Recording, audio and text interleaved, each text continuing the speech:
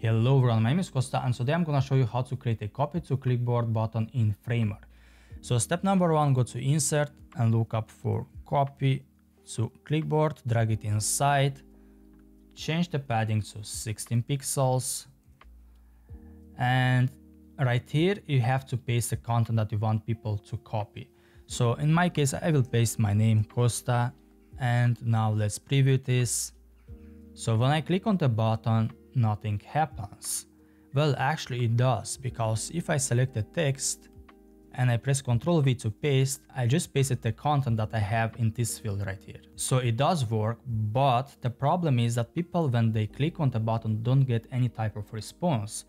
And it is very bad UX, by the way. So users are gonna keep clicking on this button and expecting something in return, but they don't get anything. I mean, they do, but they don't know that. So I'm gonna show you how to fix this. Select the button and press Ctrl Alt Enter to put it inside a stack. Then change the width to fit content.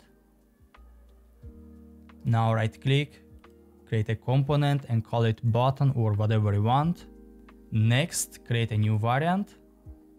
Select the clipboard inside and change the width to fill. And now all you have to do is go to label and change the label to copy it. Then select the first variant, drag it to the second one and leave it on click. Then select the second variant and drag it to the first one. And this time we'll click on appear. And for delay I will use maybe 5 seconds or so.